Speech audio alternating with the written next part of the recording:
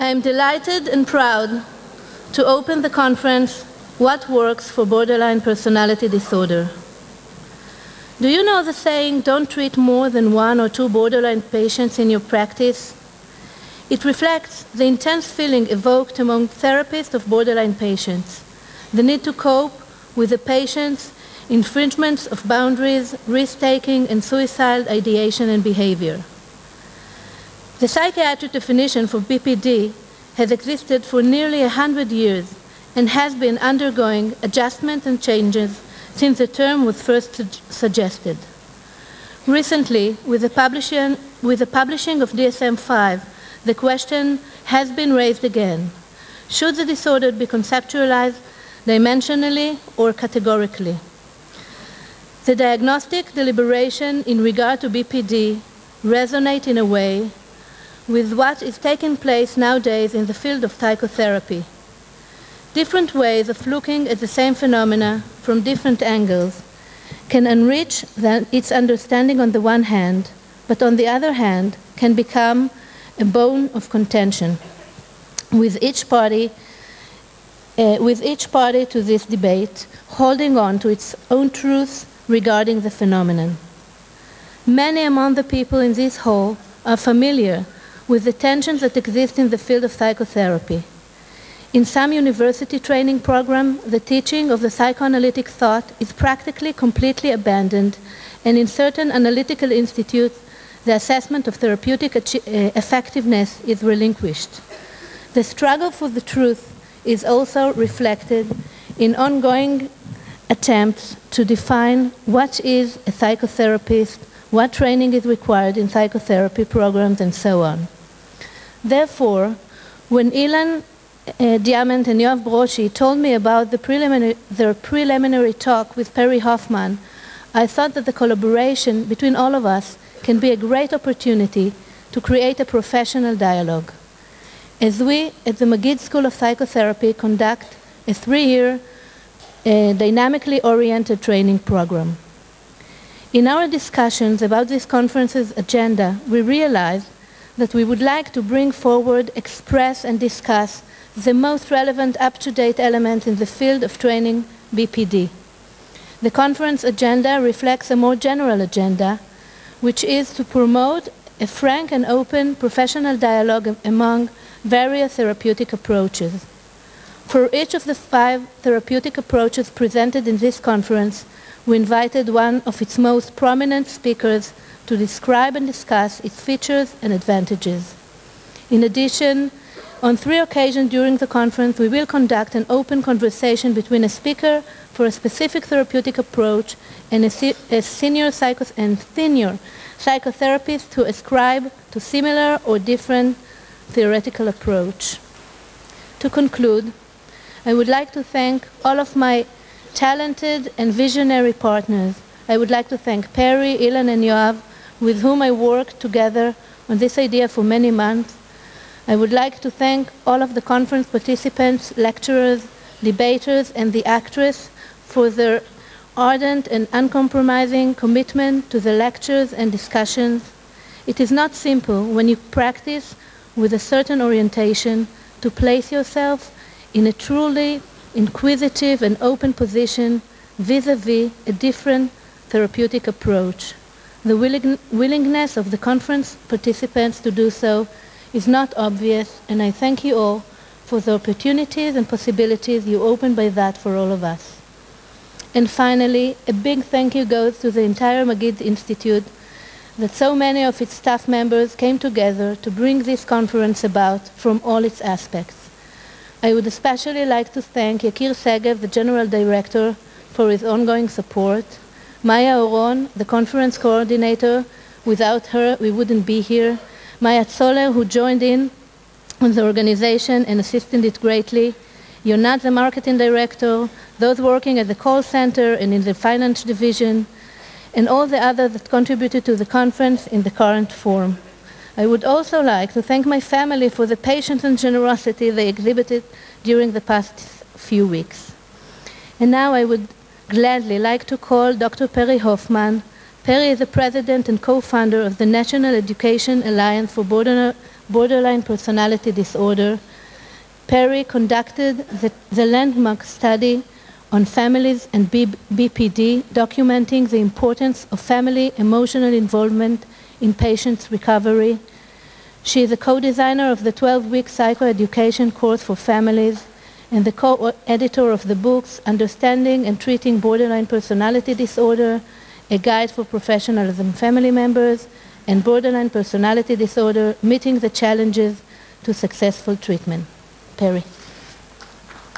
Thank you, and it's just a pleasure to be here. As I sit down and look and see how many people are in this audience, it's overwhelming to think that this conference that was just a dream a year ago is now a reality.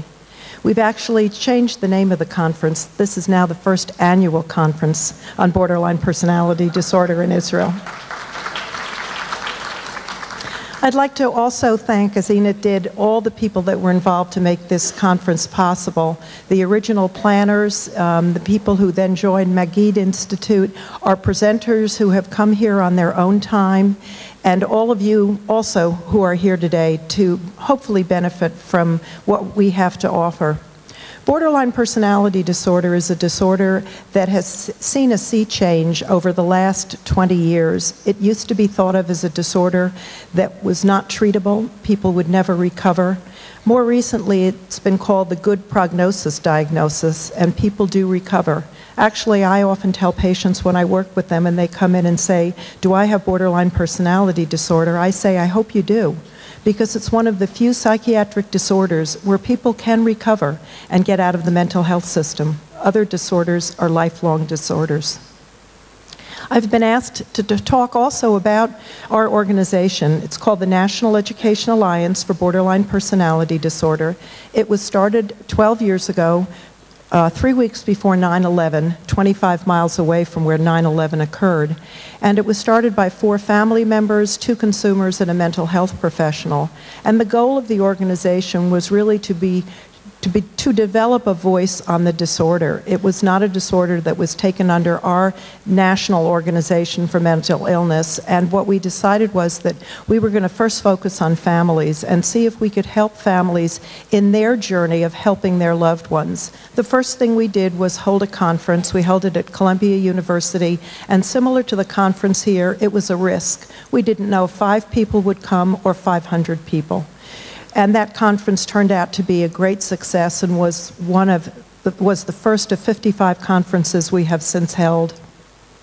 This has been over the 12-year span. We've gotten 2 grants from our government to host conferences. They paid for 8 of those conferences. We leveraged that money into the 55 conferences.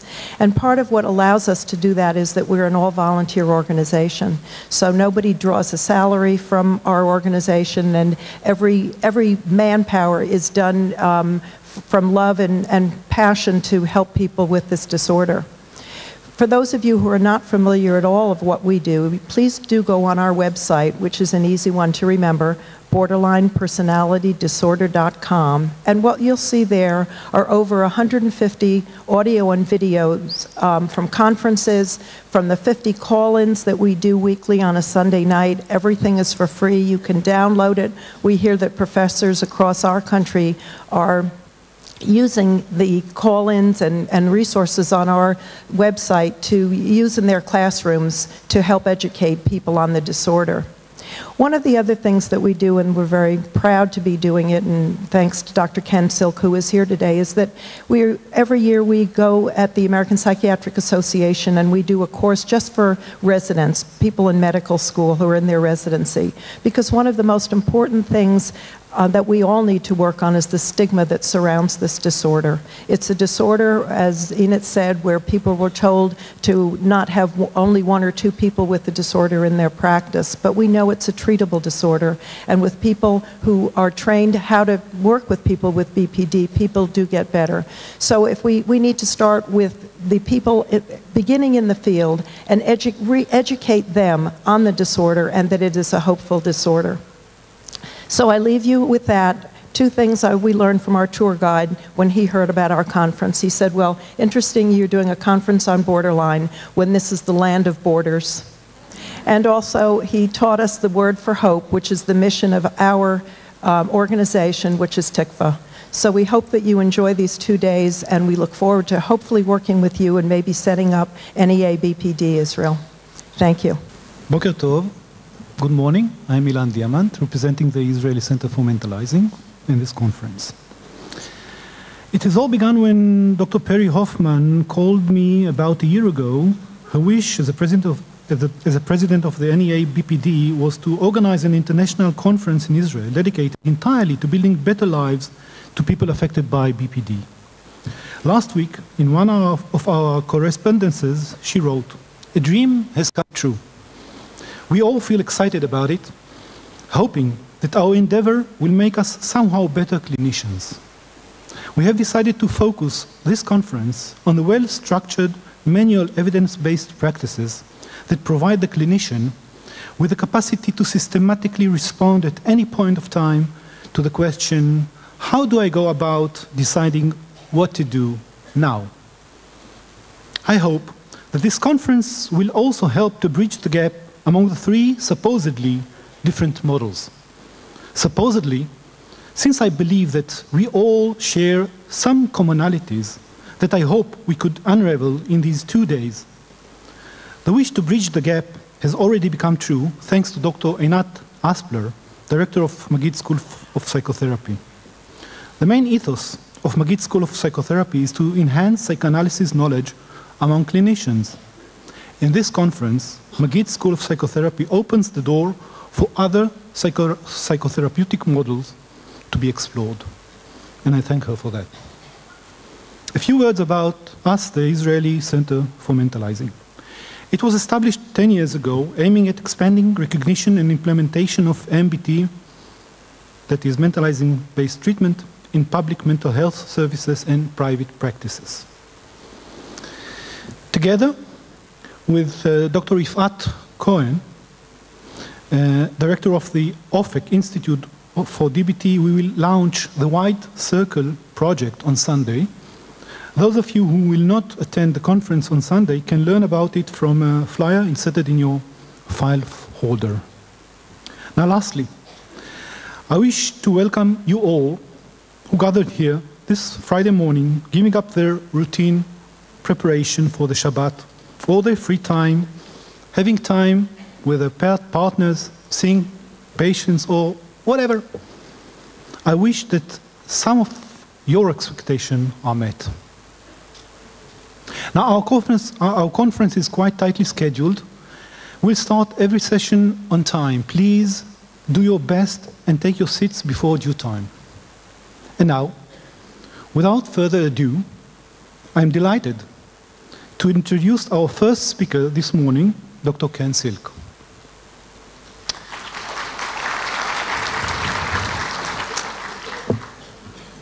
Dr. Silk is a professor at the Department of Psychiatry, University of Michigan Medical School, since 1986. He has been director of the Personality Disorders Program. He was associate chair, clinical and administrative affairs for 10 years for the department, and was the second chair of the faculty group practice executive board of the University of Michigan Health System. He has published more than 100 scientific articles and book chapters. He edited Biological and Neurobehavioral Studies of Borderline Personality Disorder and Biology of Personality Disorders in the APA's Annual Review of Psychiatry. Ken also co-authored with Ellen Tessman and Michelle Riba, the doctor-patient relationship in pharmacotherapy, improving treatment effectiveness.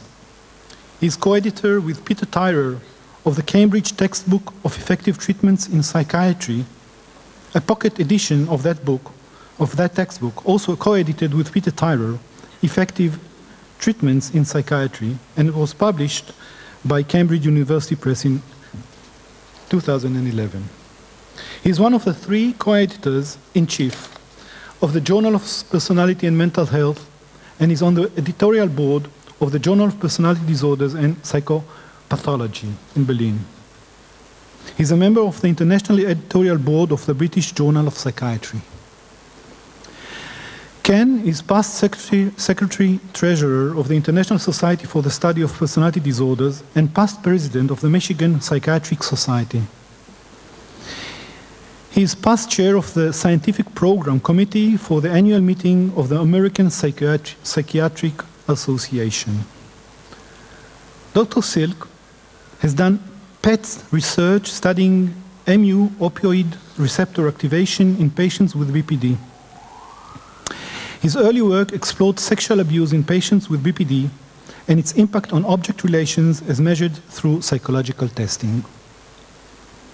His primary interest is in the clinical treatment, both pharmacologic and as well as psychosocial, of personality disorders, primarily borderline personality disorders. Ken, can you come?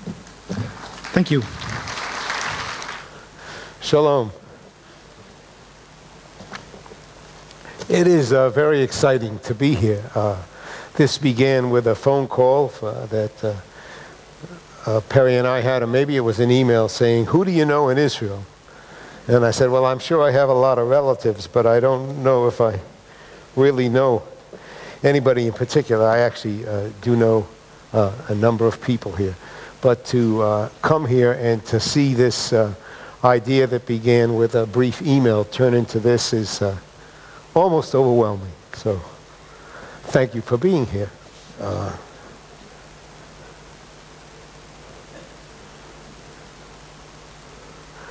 So at least in the United States, we have to say what all of our relationships with possible commercial interests are, and that's where they are. The only thing that would really involve anything would be the consultant with a pharmaceutical company, and that had to do with a possibility of developing a drug for borderline personality disorder, the treatment of, and I'll talk a little bit about the drugs tomorrow afternoon. It won't impact anything that I say today or tomorrow for that matter. So in trying to think about what it is that I would talk about this morning, because since borderline personality disorder was officially part of the Diagnostic and Statistical Manual of the APA in 1980, there's probably been 7,000 scientific articles written, and obviously in 45 minutes it's hard to kind of bring that down to a couple of unique points. So what I thought that I would do is give a brief history with the idea of trying to focus on the concept of treatment and how people were thinking about the disorder and how their thoughts about the disorder may have led to the various effective treatments that you will see discussed and demonstrated here today. And that's probably 10% of what's been thought about, discussed, written about, uncovered about borderline personality disorder, but that's going to be my focus. But those of you who know me, it's very hard for me to stay on a topic, so I'm going to take some little corners and try and elaborate on a few things that I think are important. And in looking at the books on the table there, it's clear to me that the psychoanalytic, psychodynamic tradition is very strong here. So this is probably redundant to things that you've heard from many people here in your training. But the first mention of borderline was in 1940. It was 1938 by Stern, when he began to talk about the people who seemed to occupy the space between the neuroses and psychoses. And those were in the days when we were permitted to use the word neuroses. I'm not so sure that we're permitted to use that as frequently. And the idea that these were people who could dip into psychoses and dip in briefly, but that they would recover from psychosis, still led people to think about the disorder as related to the psychotic disorder, so I'm going to say a cognitive disorder. And a series of papers came through in the 1940s, the as if personality disorder that Helena Deutsch talked about, ambulatory schizophrenia. I'm not quite sure what that is. I always think of that might be related to walking pneumonia. But and then the borderline states that Robert Knight talked about in 1952, and he was at the Menninger Clinic, and I'm sure that most of you probably know about that. A very interesting paper was written by James Forsh in 1964 on the psychotic character, because I think that this is really an important thing, and I still debate this with my colleagues, that though patients with borderline personality disorder may experience moments of psychoses, they never forget that the moments of psychoses that they're experiencing are abnormal. So that they never lose the ability to test what's real and not real, even if they are experiencing something that for them could be perceived of as psychotic. And I think that that's important from a therapeutic point of view. And one doesn't want to rush off and to put them into a purely psychotic character, a psychotic category, but you can also appreciate that the stuff that they were talking about at that point in time, or 25 years before that, clearly the issue of where do these folks fit in with respect to psychoses.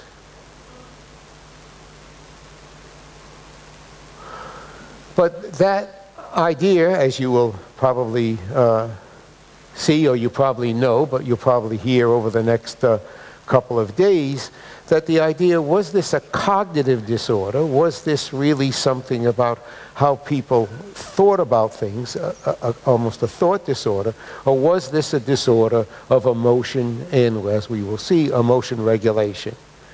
And so just for instructional purposes, we can say that the pendulum swung, and people would then think of this as more of a disturbance of emotions rather than a disturbance of thought. And, you know, it's neither one, of course. That the idea that our thoughts don't affect our emotions, or our emotions don't affect the ability of our own ability to think about the options of how to interpret other people's behaviors or the behaviors around us. I mean, obviously each one of those things feeds back on each other, and you will hear again over the next couple of days how those things play out and how those things are thought about in terms of treatment. But the idea shifted with Schmittenberg's paper on Stably Unstable, that being unstable was the stable state of things. And I think that most of you who get into struggles with borderline patients realize that one of the things that's very important with these folks is that you can go from crisis to crisis to crisis to crisis, but no work ever gets done. Because you're always putting out fires, dealing with the next crisis. But if you step back and say, well, maybe the instability is part of the stability, is who they are, then let's deal with the instability, not with the crisis, but let's deal with the instability, once again, the kind of emotion dysregulation. And I think you will hear again, over the next couple of days, therapies that really try to deal with the instability, to give people what I think of as some perspective on what is the emotional ups and downs that they're feeling, and the way that those emotional ups and downs affect how they think about themselves and how they think about the world, or you can say the other way around, how they think about themselves and how they think about the world impacts their ability to experience emotions in a consistent or inconsistent way. Again, they all kind of feed back on one another, but I think to have a structured way of performing therapy, of dealing with therapy, at least keeps you more stable, even when the patient isn't so stable. And one of the problems we have as therapists is, how do we stay stable when there seems to be so much chaos in the patient around us? And the one thing we try to do is, you can't have two chaotic people in the room. I mean, you know, I'm Jewish. I know what it's like to have two chaotic people in the room. Believe me, you know. I mean, I always say that, you know, I'm a fourth generation anxiety neurotic, and most of you know what I mean. So the idea of emotional instability began with Schmittenberg. You folks, I'm sure, are familiar with Kernberg, who talked about emotional instability, but in the concept of object relations. But if you don't have a consistent sense of yourself, and I'll leave that to Frank to talk more eloquently about it than I'm able to talk about, if you don't have any consistent sense of yourself, then it's hard to have a consistent sense of your emotions, your reactions, and your relationships to other people. And in saying that, we all know when we're stressed that our own sense of our own object relationships are not so stable, right? But fortunately, that only happens with relatives, and in work and in other kinds of situations, we're a little more calm. Otherwise, I wouldn't be here today. And then Grinko was actually the first person who did, I thought, was systematic research in the concept of borderline personality disorder. And he published a wonderful book in 1968 with two colleagues called the Borderline Syndrome, and divided it into 4 different groups of borderlines, one of those groups being what we might now call the true borderline group. So the thinking then moved more in terms of regulation of emotions rather than cognitive distortions. But I think, again, having been raised in the psychoanalytic tradition myself, that, you know, to me, all of this is really rooted in how consistently you think about yourself and how consistently you think about the people around you. And whether that's cognitive or whether that's emotional, I think that that's a fine line to draw. So what about the current diagnosis, of which there's been a lot of source recently? And I was a consultant. You'll love this story. I was a consultant to the DSM-5 work group for the American Psychiatric Association for the group on personality, the study of personality and personality disorders. You know, and I got called in because the group of experts wasn't getting along. So what's new? But I must say that by the time I got there, everything had calmed down, and it was a very interesting process. But the current diagnosis, I would like to say, began with a paper by John Gunderson and Margaret Singer in the 1975 American Journal of Psychiatry. It's actually the first article of that particular year of 1975. And the concept of Gunderson and Singer was kind of strengthened when they developed an interview called the Diagnostic Interview for Borderlines. And we were actually, my group was, our first publication was in the test for test reliability of the Diagnostic Interview for Borderlines. And that eventually culminated in the 1980 borderline personality disorder being put into the DSM-3.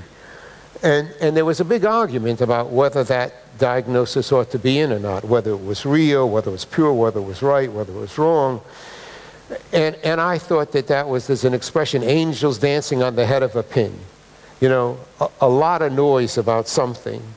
And it doesn't matter whether they were right or wrong, but I often think about, I mentioned, you know, thousands of papers have been published since 1980, and I think about what we've learned about this disorder, whatever it is you want to call it, we would never have learned if the diagnosis hadn't become official, whatever an official diagnosis is.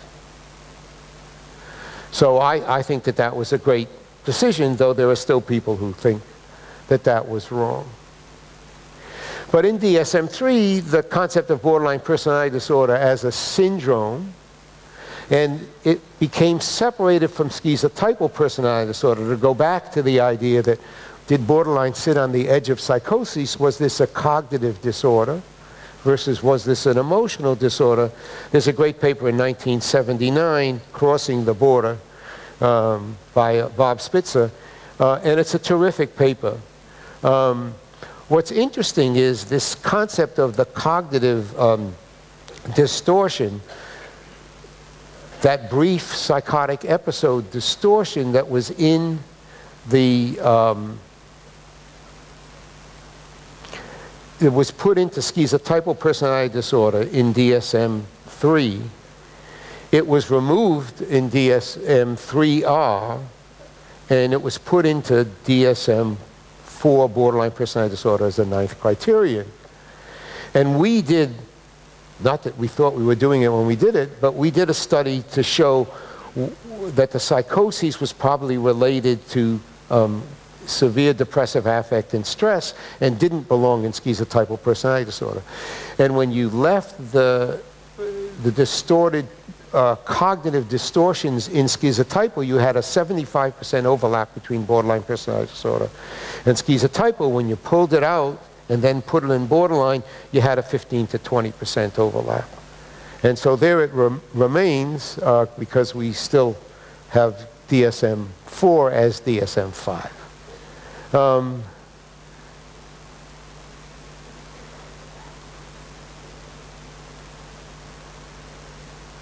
So these were the Gunderson and Singer criteria, and they're quite similar to what we see today.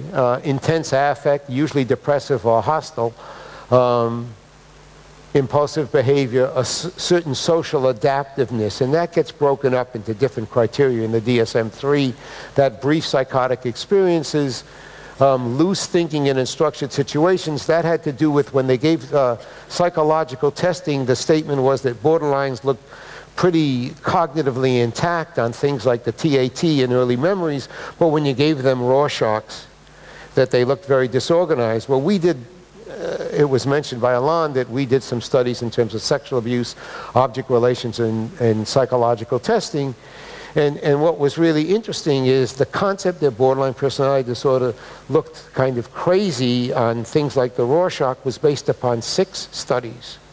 For 25 years, people quoted that same paper. So if you've got a thesis to write, go back and look at the Rorschach. There's a lot of material that people haven't looked at there. And then relationships that vacillate between transient superficiality and dependency, intense dependency. And that gets manifested in what are the interpersonal relationships. So if you think about the number 7, chronic feelings of emptiness, or 1, frantic efforts to avoid real or imagined abandonment, a pattern of intense and unstable interpersonal relationships, all of those are kind of, I think, broken out from Gunderson and Singer's of the interpersonal, the dependency and superficiality. So it gets kind of broken down, but this is in DSM-5, it's DSM-4 TR because there is no change in DSM-5. But let me just, for a second, and this is one of these diversions, I want to touch a little bit on DSM-5.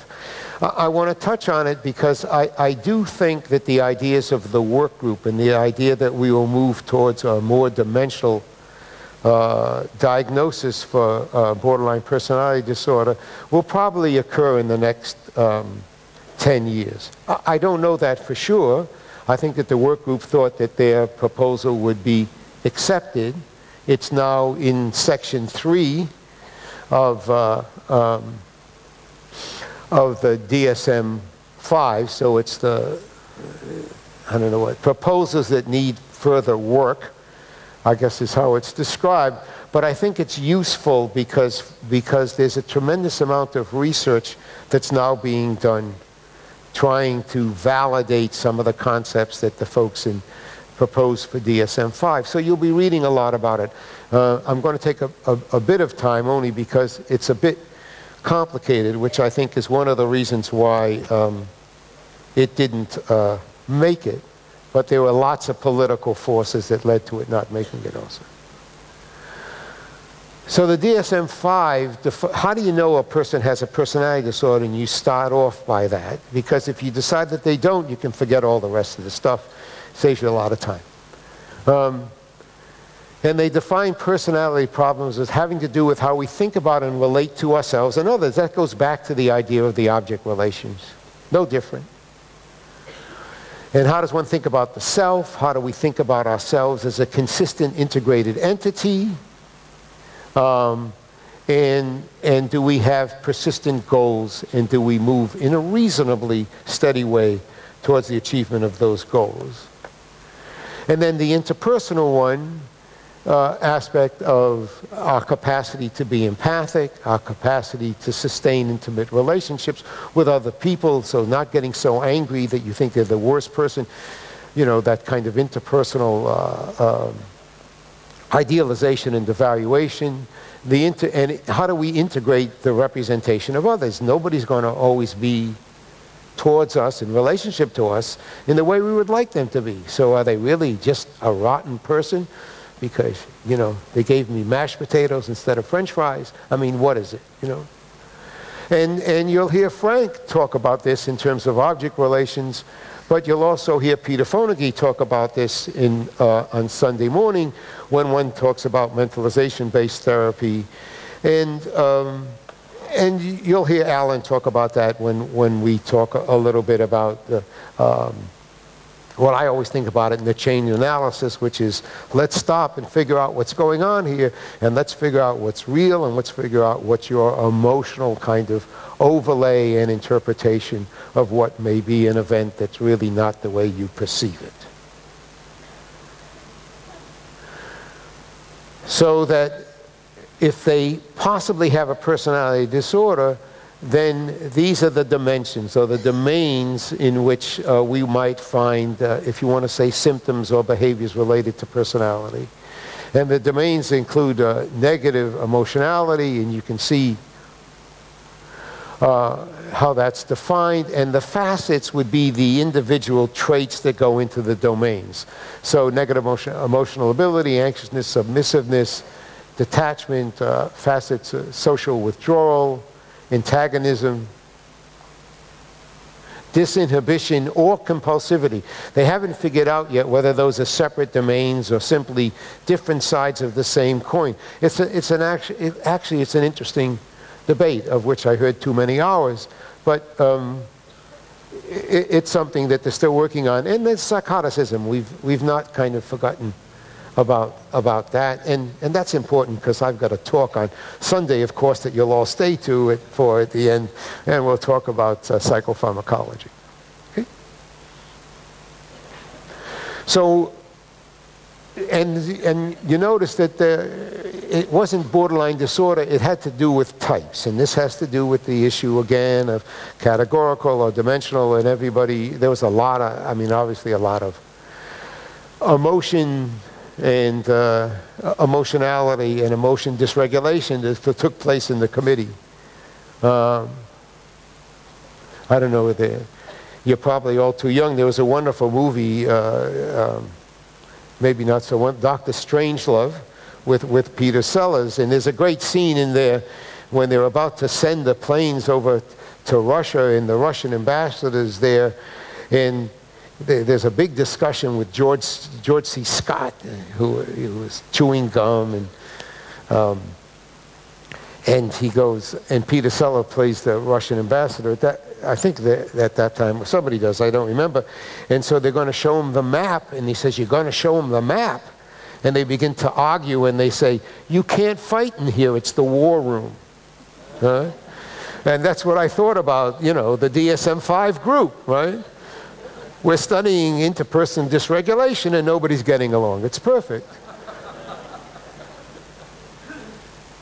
So that it's diagnosed by a kind of an initial statement that has to really do with how they would look on that self and interpersonal rating that I presented at first. Okay? Instability of self-image, personal goals, interpersonal relationships, and affects, accompanied by marked impulsivity, risk-taking, and hostility. Characteristic difficulties are apparent in identity, self-direction, empathy, and or intimacy, along with, now we're back to those traits, negative affectivity, antagonism, and disinhibition. And it was interesting to me that everybody made a big deal about it, because if you go through the rest, it's just the same as the DSM-4 criteria, it's just arranged in terms of domains. You know, but I'm an academic, and huge fights have to do with titles and what you're called and this and that. So it makes sense that there would be this fight amongst academics. So empathy can't recognize the feelings and needs of others associated with interpersonal hypersensitivity. Perceptions of others are selectively biased towards negative attributes or vulnerabilities. Intimacy, intense, unstable, and conflicted close relationships marked by mistrust, neediness, and anxious preoccupation with real or imagined abandonment. Close relationships often viewed in extremes. Again, it's the same thing. It's just put into these dimensions.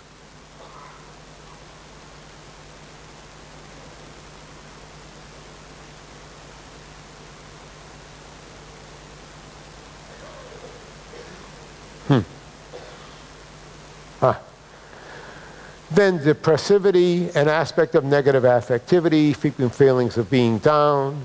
I'm going to jump ahead. Impulsivity, an aspect of disinhibition. We know what that is.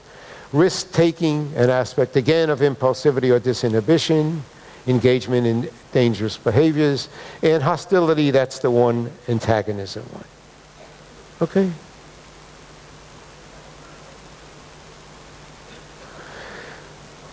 From where I stand, I don't care what you call it, and I don't really care how you define it, because all of you who are clinicians know one when you see one, because you feel it. You know, when Perry and I walked into this room, well, when I saw Perry last night, I felt something. It was really terrific. It was really terrific to see this come about, okay? And you have feelings when you see patients. You know, I always say to my residents who are in the emergency room, if you see a patient and after the first 5 minutes you want to marry them or murder them, they're a borderline.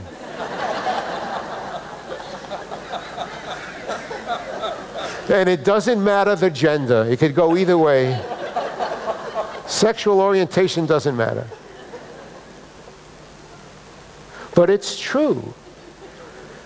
And again, I want to loop back on this idea that with these structured therapies that hopefully you will hear about over the next 2 days, is some way to manage, should I kill him or should I run away with him, feelings, so that you keep yourself more objective. And believe me, it's really, really hard to stay that way. So don't think for a second that we who practice the therapy, as do you, we have any particular expertise. I mean, I was talking to folks who run the program out in Venice, California, Los Angeles, California, on borderline personality disorder. And I've taken courses in MBT as well as in DBT, and was trained psychodynamically. You know, I would never be able to treat a borderline patient unless I had a group of colleagues that I could sit around and talk to and with about those patients, and I could feel that I could be honest about what it is that I'm feeling, and that they could be honest back to me. It's crucial. You can't do this alone. It's much too hard to do alone.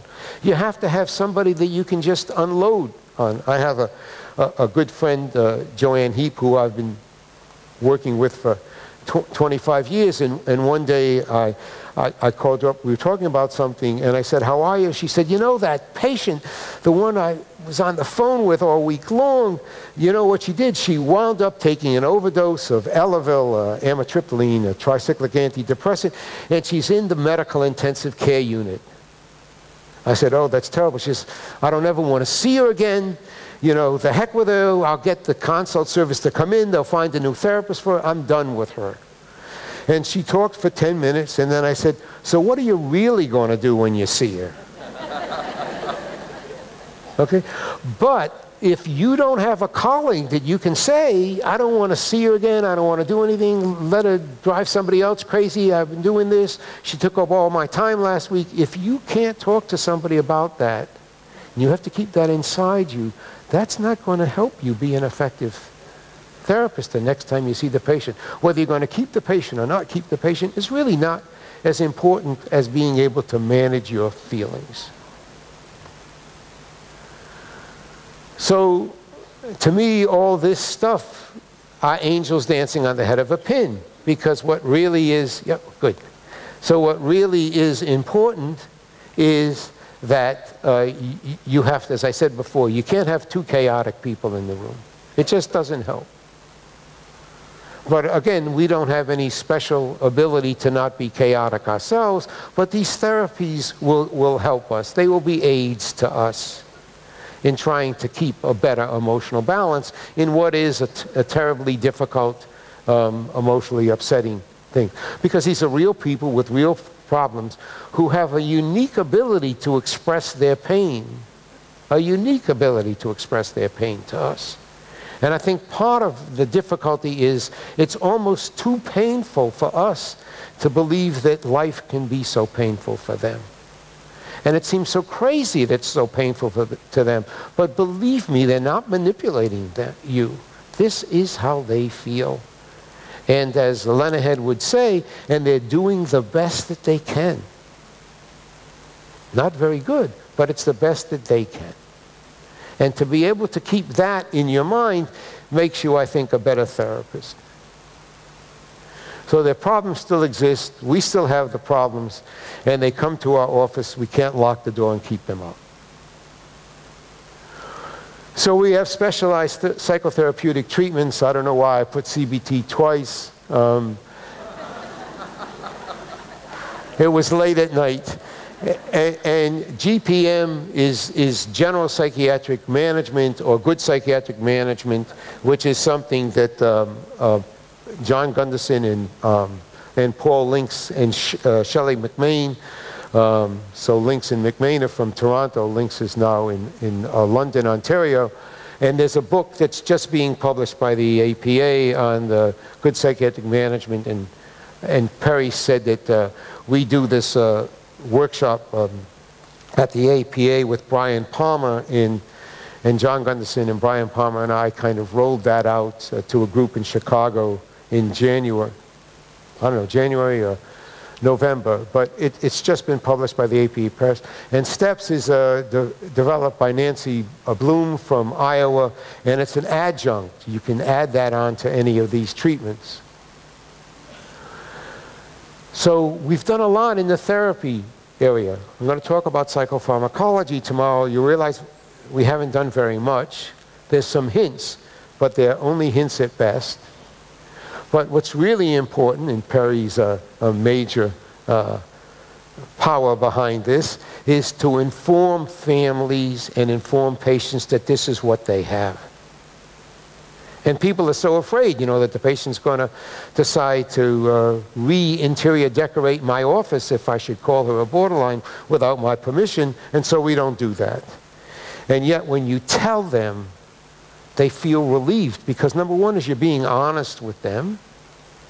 And secondly, they know that they're not this depressed person, because if they were a depressed person, they would have been undepressed at least sometime. You know, some patients say, I've been depressed since the womb. You know, now major depression's an episodic illness. So if you've been depressed for the last 40 years, it's not major depression. Okay? And we're beginning to understand the connections in the brain as well. So who are these folks? 75% of them are women. They constitute about a quarter of the inpatient population, at least in the United States. 10 to 12% of the clinic population, and somewhere between 1.5% and 5% of the general population. They use a lot of resources, both psychiatric, psychological, as well as medical care. And if I could say anything that we're discovering is that their prefrontal lobes don't inhibit their emotions. Their amygdala response, the amygdala is this little almond-shaped thing in the brain that gives salience, that kind of measures how much significance should you give to an event. And if they're right about that, then you can appreciate the fact that if you're overreactive to something, then you're not giving something, you're giving too much significance to little kind of things. You're making a Megillah out of something. So, but there's a lot more that's going on psychobiologically, but that's important. And Harold Koenigsberg done a wonderful job in looking at that these are folks that fail to habituate. So if you show them, there's an international group of what I call disgusting pictures, you know. And so they give these pictures to people and they can measure their emotional response. And you give them an order, and as people begin to see the disgusting pictures, after a while, their emotions decrease. Their electrical activity in their brain decreases. Borderlines, it doesn't. They don't. So there's a kind of way that, you know, their brains don't necessarily learn from exposure or experience. To some degree, and I don't mean exposure in an exposure behavioral way. And the concept that satisfaction, opioid mechanisms, and attachment, oxytocin, and Peter Fonagy is the world's expert in attachment and oxytocin as far as I'm concerned. There's a genetic component, but it remains unclear as to how much of the variance is accounted for by genetic factors, about 50%, particularly emotion dysregulation. But the whole issue is where's genes and where's environment, and obviously there's an interplay. The better the genes you have, you don't need to have such good luck. Okay? You got lousy genes, you need a lot of good luck. By good luck, I mean life experience. So, you know, if you can sign up both columns, the good luck column and the good genes column. Push the other person aside and get in there. Okay? And the way Lenahan thinks about it is a constitutional predisposition, a genetic predisposition to emotion dysregulation. Something's wrong with those prefrontal lobes. Again, this is very simplistic. And a non-validating environment. That somehow your emotions are not validated as being real. They're your emotions. They may be crazy, they're yours. We don't determine what it is that we feel. We only feel. What we do in relationship to the feeling is where our responsibility is. But these are people who feel like that their feelings, the emotional reaction, the biological response that they have to situations has really been invalidated. I'm going to skip that. So one can think about this in terms of dysregulations. Emotion dysregulation, affective lability and anger, interpersonal behavior dysregulation, chaotic relationships and fears of abandonment, self-dysregulation, identity disturbance, and emptiness and loneliness. This is Marshall Lenahan stuff. This is not mine. Behavioral dysregulation, parasuicidal acts and impulsivity, and cognitive dysregulation, dissociative reactions, paranoid and other psychotic experiences. Now let me see how, I have about a minute and a half left. I want to, okay, good. I may go a minute over. They can be comorbid with other diagnoses, but I want to talk about myths and then we'll finish up. So there's a whole set of myths that go on with borderline personality. They resist treatment. They're the most help-seeking group that we know, and they can exquisitely talk about how painful life is to them. They attack and are disrespectful to those that treat them. They're symptoms of interpersonal difficulty and emotion dysregulation. They're not manipulation. And they're going to be, they believe that their feelings and their experiences are going to be invalidated or denied by us, just like everybody else who's invalidated them, or at least how they've experienced life. They rarely improve, and just not true. Mary Zanarini, in her McLean study of adult development and the collaborative study collaborative longitudinal study for personality disorders, they're pretty close together. That 10% are better at 6 months, 25% by a year, 50% by 2 years, 80% by 8 years. Now, at least Mary's data, she's got data up to 25 years. She's analyzed things up to 16 years. And if you look, 1/3 go on to recover, to get better, and that means for 2 years stability with ongoing reasonable success in one interpersonal relationship and in either work or school. 1/3 remit and then get better, and 1/3 fall back into behaving like a borderline patient and seem to persist there. But it's a lot better than what anybody ever thought. They're threatening, they threaten suicide and put the therapist at risk. We're going to talk about structured therapies that focus on the self-destructiveness while minimizing the transference and countertransference issues. And the issue of how do you fuse the management of the affect and behavior in the treatment. I think you have to manage these folks, because if you can't manage them, you can't treat them. You have to be able to get the chaos down to a certain level so they can sit still in one spot and appreciate all the wonderful and brilliant things we have to say. And the myth that only experts can successfully treat patients with something like DBT or any of the theories, the structured therapies. We'll see the structured therapies and we'll get some idea of what it takes to be able to do this successfully, or at least less chaotically. So what does the future hold? I think there'll be further refinement and application of therapies, further refinement of the neuroimaging work to appreciate the anatomical areas that are most dysregulated. We're beginning to be able to actually appreciate and study the activities of specific circuits within the brain. Though I'm always worried that I hope that the computers that are analyzing all this data are right, and I always get worried. I'm still looking for the 100,000 or the 10,000 normals so we know the variation of what normal is, and I feel like that we're jumping ahead. And there's a book that was written by Sally Satel, I want to say it was Brainwashed, which is her talking about how this neuroimaging studies are being used to, where's the love center, where's the hate center, and she thinks that we're, you know, decades away from the kinds of things that are being claimed. We're going to learn more about genetics, and I think in the next 10 years we'll have some better idea as to which group of people respond to which particular medication and which ones might not. And things like what Perry does, reducing the stigma attached to this group of patients, not only in the world, I mean among the professionals who treat them. Because I still talk to people who say really just amazingly frightening things about these people. They're manipulative, they're no good, they're this and that. So no matter what we call them, how we arrive at what it is, they're patients who come to us, their complaints aren't going to change. They're not going to say, well, I have this dimensional complaint. No, last week I had a categorical complaint.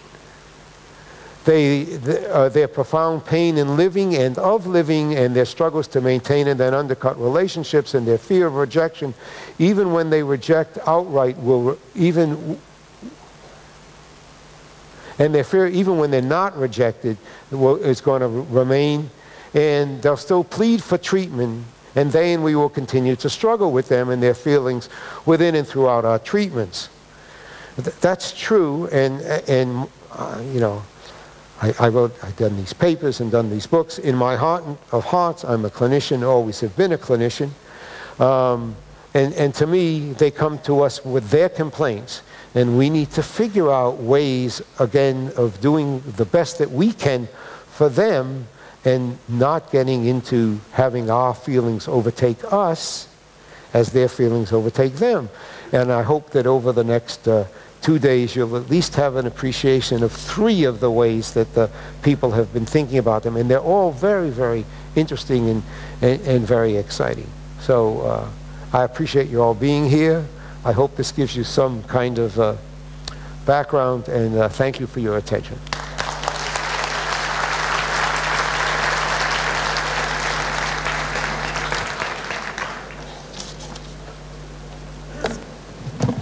I need to disconnect here. Ken, thanks for your nice and interesting introduction this morning, and I thought that through your introduction I could think about the present moment, or the present problem that we struggle with these patients, you know, that how to stay non-chaotic with these dysregulated, emotionally difficult patients, which is the topic that we are going to discuss throughout these 2 days. So thanks, Ken. Thank you. And now we go for, give it.